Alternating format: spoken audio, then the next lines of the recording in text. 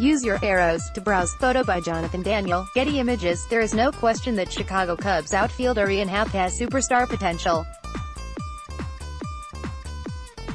Drafted 7th overall in the 2015 draft out of the University of Cincinnati, Happ made a quick rise to the big leagues and has been fortunate enough to already get 2 seasons under his belt. His rookie campaign showed promise, as Happ batted .253 with 24 home runs and in .842 ops, finishing 8th in National League Rookie of the Year voting.